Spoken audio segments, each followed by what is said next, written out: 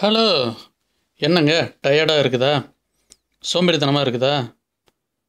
என்ன பண்ணுறது அப்படின்னு ரொம்ப யோசிக்கிறீங்களா? என்னடா எதை செஞ்சாலும் நம்மளுக்கு கஷ்டமாகவே இருக்குது, ஒத்து வர மாட்டேங்குது, நடக்க மாட்டேங்குது அப்படின்னு புலம்ப ஆரம்பிச்சிட்டிங்களா? உங்களுக்கு நல்லா தெரியும் என்ன உங்களுக்கு வேணும் அப்படிங்கிறது. அதே சமயத்தில் என்ன செஞ்சால் உங்களுக்கு வேணுங்கிறத நீங்கள் அடைய முடியும் அப்படிங்கிறதும் உங்களுக்கு நல்லா தெரியும். அப்படி இருக்கும்போது இந்த நடுவில் ஒரு சோம்பேறித்தனம் வந்துடும் செய்யறதுக்கு. அப்போ என்ன பண்ணுறது? இந்த யூடியூப்பில் இல்லை மற்றதில் இல்லை ஃப்ரெண்ட்ஸுக்கிட்ட போய் உட்காந்துட்டு மணிக்கணக்காக பேச வேண்டியது, இல்லை எங்கேயாவது நான் அங்கே போகிறேன் இங்கே போகிறேன்னு போயிட்டு வர வேண்டியது, இல்லை அந்த யூடியூப்பில் உட்காந்து ஊருப்பட்ட வீடியோவை பார்த்துட்டு உட்காந்துருக்க வேண்டியது. நீங்கள் வீடியோவெல்லாம் பாருங்கள், நிறைய மோட்டிவேஷனை பற்றி பேசுவாங்க.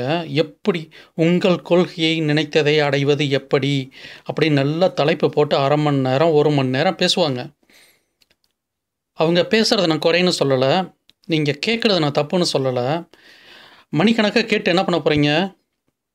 மறுபடியும் அதையே தான் செய்ய போகிறீங்க. எதை பண்ணுறதா இருந்தாலும் கேட்டிங்கனாலும் நீங்கள் நினச்சதை அடையிறதுனா நீங்கள் தாங்க முயற்சி செய்யணும்.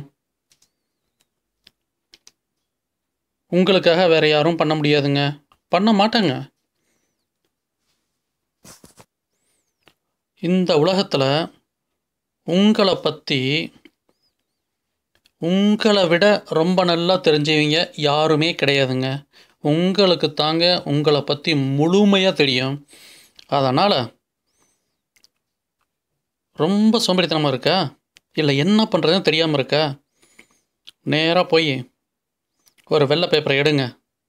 ஏன் கோடு போட்ட பேப்பர் எடுக்கக்கூடாதா? தேவையில்லாத ஆர்குமெண்ட்டுங்க. ஒரு பேப்பரை எடுங்க, ஒரு பேனாவோ பென்சிலோ எடுங்க, ஒரு தலைப்பு எழுதுங்க. நீங்கள் எதை விரும்புகிறீங்க, அதை அடையிறதுனா என்ன செய்யணும் அப்படின்னு எழுதுங்க. அந்த பேப்பரை 2 காலமாக பிரிச்சுட்டு நீங்கள் நினச்சதை அடையிறதுக்கு உங்கள்கிட்ட என்னென்ன தகுதிகள் பாசிட்டிவாக இருக்குது அப்படின்னு எழுதுங்க. அடுத்த சைடில்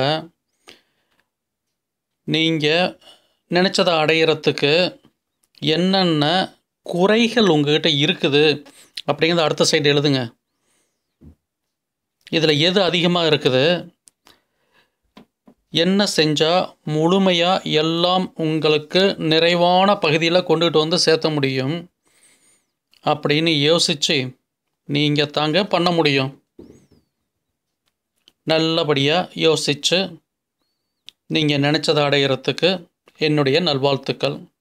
வணக்கம்.